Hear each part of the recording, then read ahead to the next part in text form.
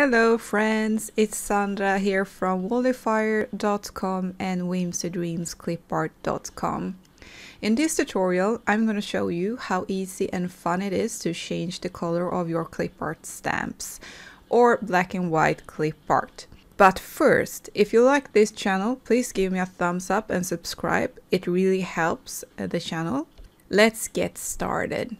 I started out by uploading a digital stamp from the latest clipart pack in the Whimsy Dreams clipart shop. You find a link below in the description and it's called Enchanted Birds. I applied the clipart frame onto an empty art board. So let's collect this. To make this fun and change the color, you just click it like this, activated, and you can go to effects. You can use different kinds of effects to change the color, so you can play around with this and have fun and find your favorite. But let's get started with a duotone. I click see all here, and in the duotone you see there are tons of different kinds of colors that you can choose from.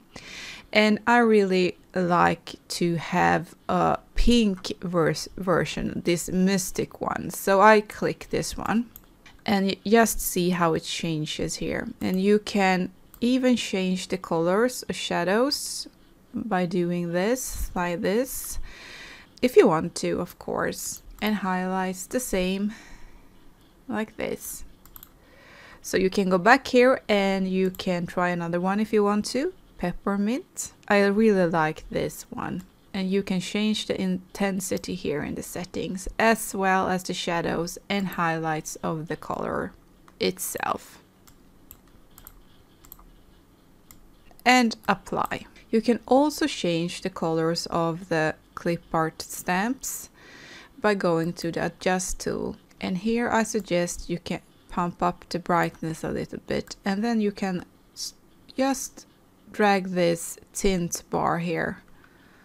So you see there are so much potential with clipart and digital stamps, and I hope you really enjoyed this tutorial. I'd love to see what you create with your new skill, and you can post your designs in the Facebook group as well. And if you're new to this channel, please join the Facebook group. You find a link below in the description. See you soon, friends. Bye bye.